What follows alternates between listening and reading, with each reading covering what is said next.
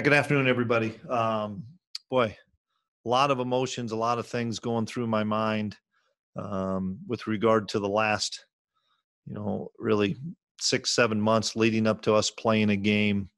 And I'll get to the game in a moment, but couple things. I really want to thank Matt Thomason, our athletic training staff, Dr. Gorel, Gene Taylor, administration for allowing the players the opportunity to play. That's the first thing that we were blessed. One of the few schools in the country that's getting an opportunity to play. And that was a really neat thing. And I'm happy that we were able to play. I want to thank all the fans for coming out and coming to a football game under, kind of some strange circumstances with COVID that, loved the fans that came out. They were loud. They were into it. It was a home game. It was fun to see. And I know that we couldn't fill it up, but it was fun to see everybody. And I can't thank and appreciate those people enough. From the football game, didn't go the way we wanted it to go. A lot of things played into that. You can say COVID played into that. It sure did. You can say lack of spring ball played into that. It sure did. Lack of summer training. It sure did. Losing time in fall camp, losing players, all that stuff. It did. But the bottom line is you have an opportunity to compete. You have an opportunity that you don't know how many opportunities we're going to have this year. And we talked about that. Are we going to play 9 more? Are we going to play 2 more? None of us know this. So when you have the opportunity to compete, you have to take advantage of your opportunity in your moment. And I thought Arkansas State, you can tell they played a game. They were much better prepared than we were since they'd played a game, and they outplayed us. Our guys have to learn from that. Our guys have to learn that if the first guy goes down, second guy goes down, third guy goes down, it doesn't matter. You're wearing K-State, and you have to make plays. And we didn't make enough plays. Young guys that played, to older guys that have played, to new guys that haven't played. And so we've had a lot of conversations amongst our staff, a lot of conversations with the team. We didn't practice yesterday. We met an awful long time with players, leadership council, to team meetings, to unit meetings, to position meetings, and really had some tough conversations. I believe moving forward, there's going to be some positive things coming out of those conversations, mainly because we don't know what 2020, none of us do, and none of us have a crystal ball to see what's going to happen the rest of the fall of 2020. But we need to be better, bottom line. So we'll open up for questions.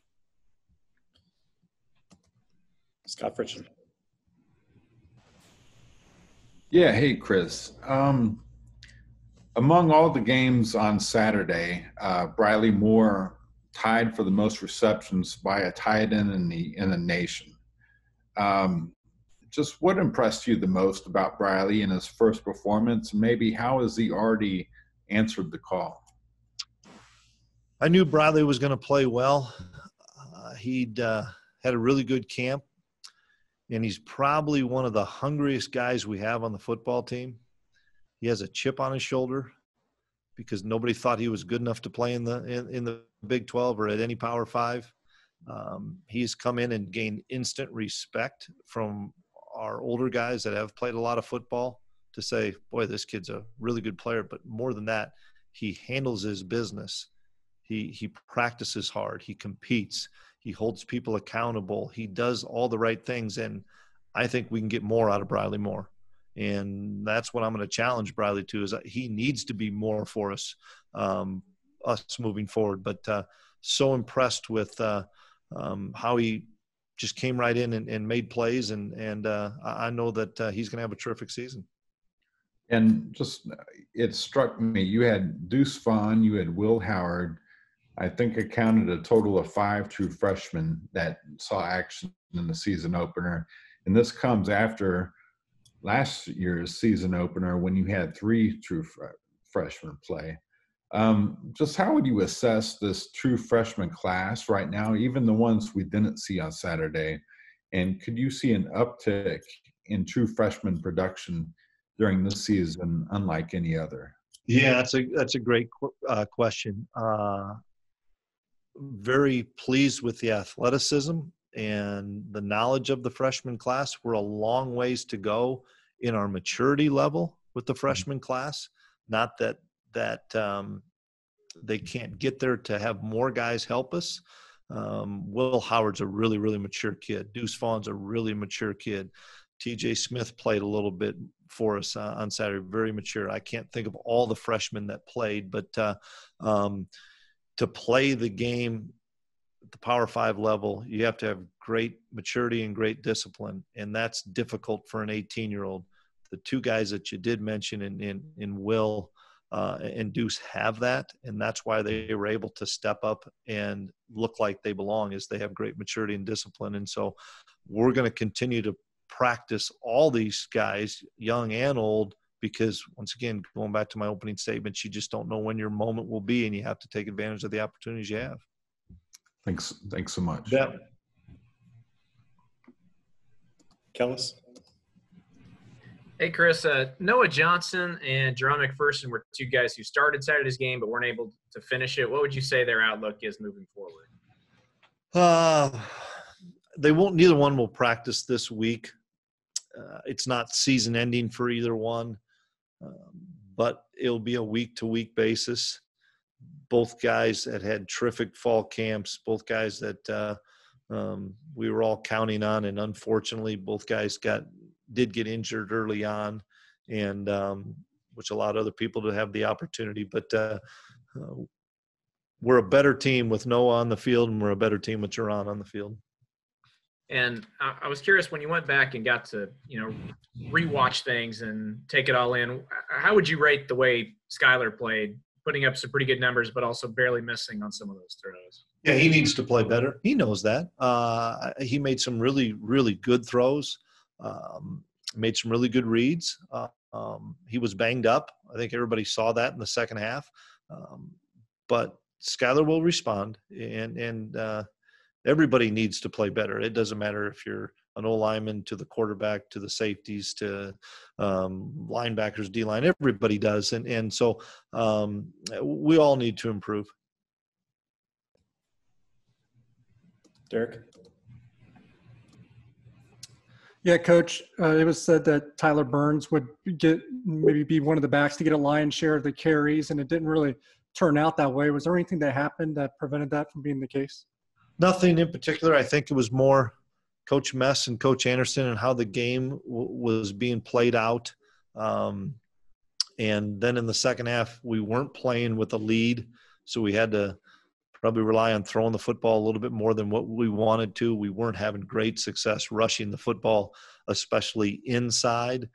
So we thought that Deuce, and I think everybody saw that, is a really effective running back on the perimeter.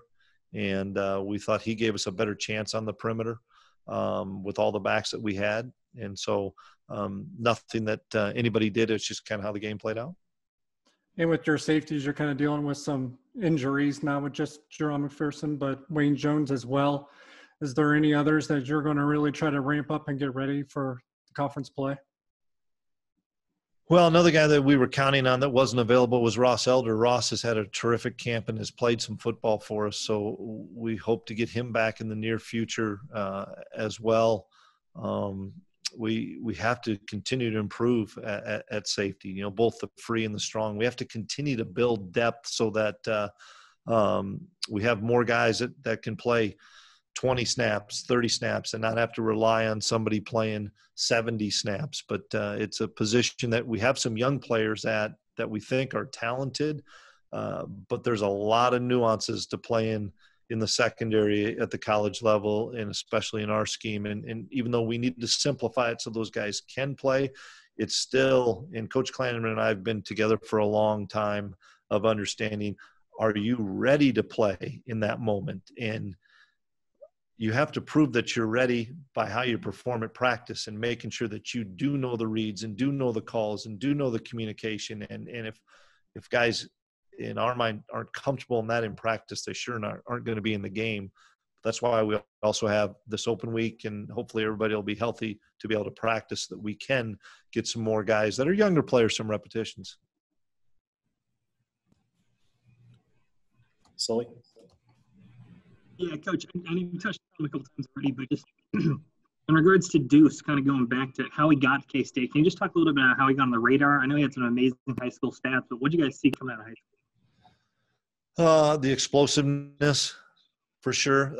The quick twitch, the ability for a young man that's not of great size to break arm tackles. And everybody worries about a smaller back. Can they be durable? Can they take those hits? Well, when you're not getting a square shot on guys because they're so quick, you're not taking some of those big hits. And then when he came in the summer with his mother, and I knew right then that he was a fit for what we wanted to do and what we wanted to build upon as far as character and integrity with he and his mom. And then his dad being in the profession of coaching and now scouting in football, I know he'd been around what it's supposed to be like at the highest level, and how you're supposed to be a professional, and how you're supposed to act, and how you're supposed to have great discipline and maturity. And we were jumping up and down when we were able to get his commitment, because we know that he's a generational guy. And you say, well, that's a big term to say, a generational guy.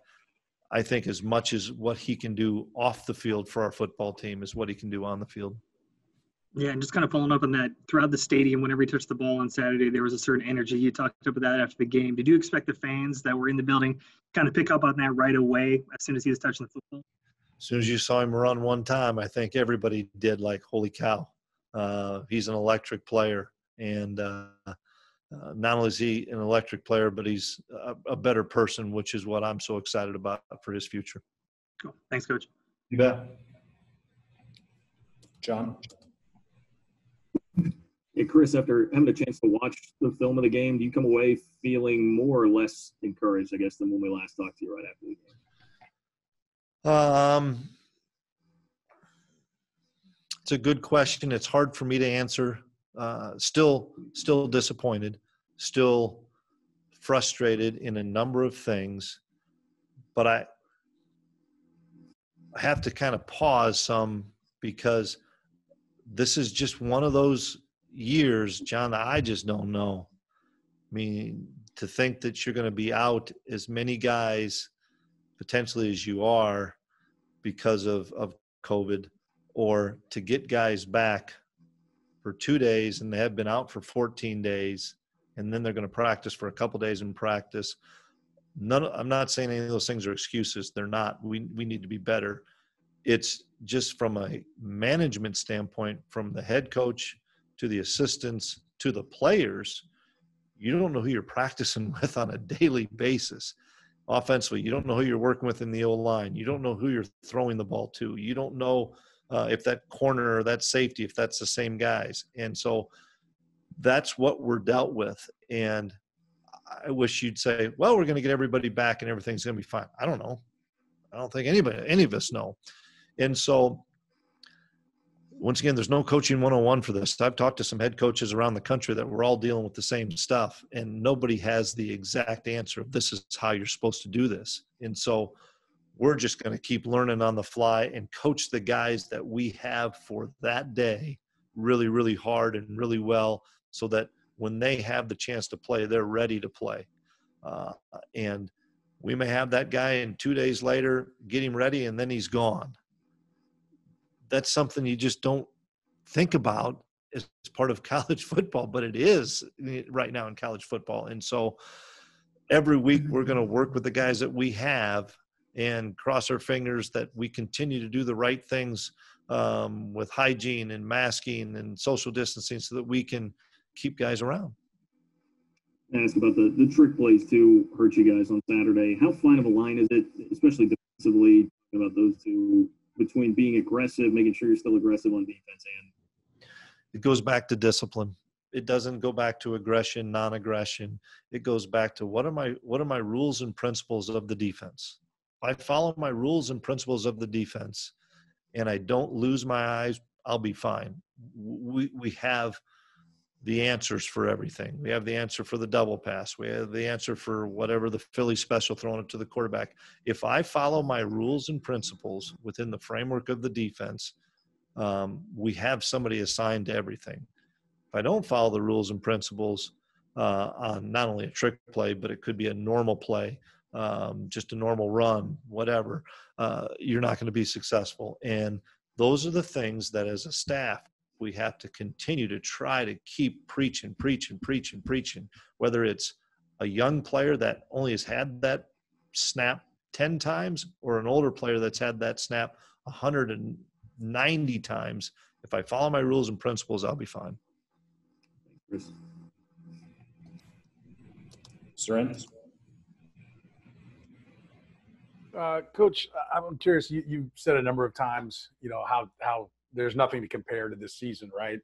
I've tried to compare it in the pros when they had strikes in '82, in '87, and how coaches had to adjust. One, the scab players that played in '87, and there was a game where Bill Walsh ran the option, right, against Bill Parcells. And there's a great NFL films where he's just like shrugs his shoulders. They're looking across the field at each other like, "What do you want me to do?" Right. So I'm curious, you mentioned all the people coming and going. Do you view this season as we have to do what we want to be doing 2 and 3 years from now, that this is in some ways you've got to sacrifice? Maybe you could make some adjustments for the short term to try to win right now.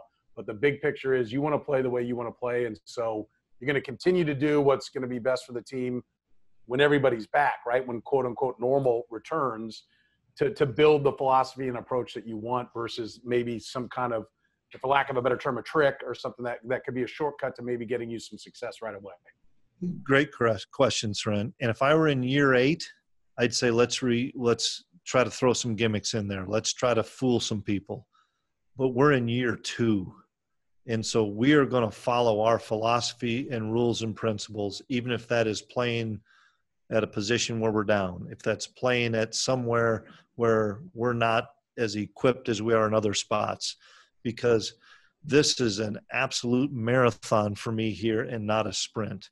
I'm not sprinting to say I have to do this so that I can go get another job, or I can do this, or I can help this. We as a staff are making sure that this is a marathon so that we as a staff are here for the long term. And I'm not a quick fix guy. That'd be different if I said, hey, let's go get 15 JCs because we don't know if we're going to lose guys. We're going to go get 15 D1 transfers. That's not my philosophy. That's not our philosophy. Our philosophy as a program and as a staff. So we've had this conversation as a staff on Sunday. Do we get to the gimmicky? Do we do this? And we all collectively as a staff said, this is who we are, and this is who we have been at a previous institution, and we aren't going to change that. And so are we going to maybe take some lumps periodically this year? We may have to, because I don't want to say come spring of 21, all right, let's go back to what we wanted to try to do, because now I think you've lost a ton of time. Hope that answers it. Yeah, absolutely. And then this is now your second year, right, playing up in a bigger league versus a lot of experience playing where you kind of have that opportunity to point to the big boy, the Big 12 team that was on your schedule. I'm curious, just now having played several of those games, I know I think it was Nichols last year. You had some games where you were the hunted, for lack of a better term. Anything you've taken on that you've noticed is different or maybe surprising about being the big dog when the smaller school comes into play that maybe you didn't see from the other side? No, because I did see it from the other side. So I caution the guys all the time. Football is football. It's why Briley Moore played so well. Briley had a chip on his shoulder.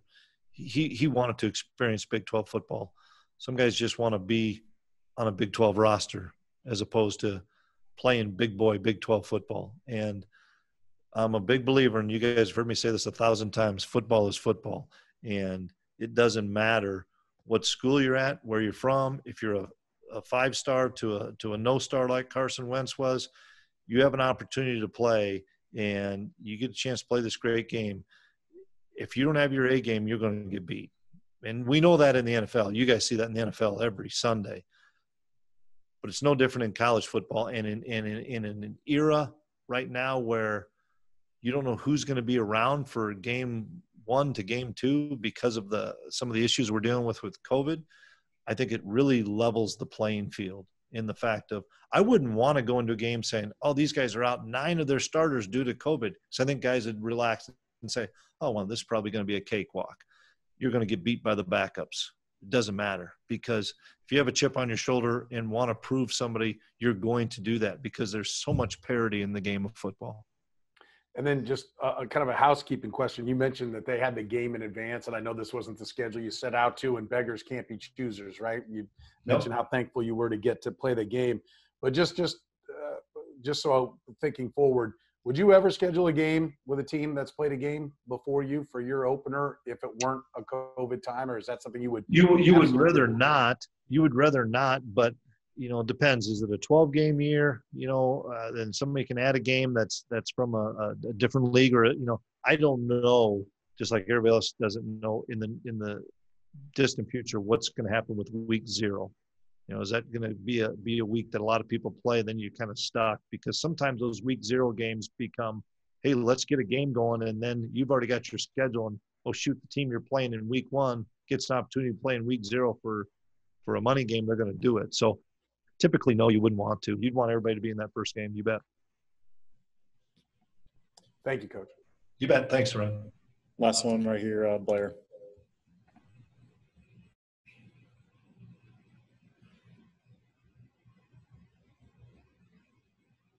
There we go.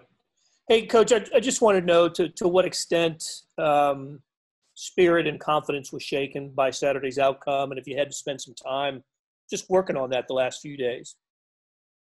No, probably going back to all the things that we've been asked with other questions of spirit and things like that. No, if you're not ready to play, you're going to get beat.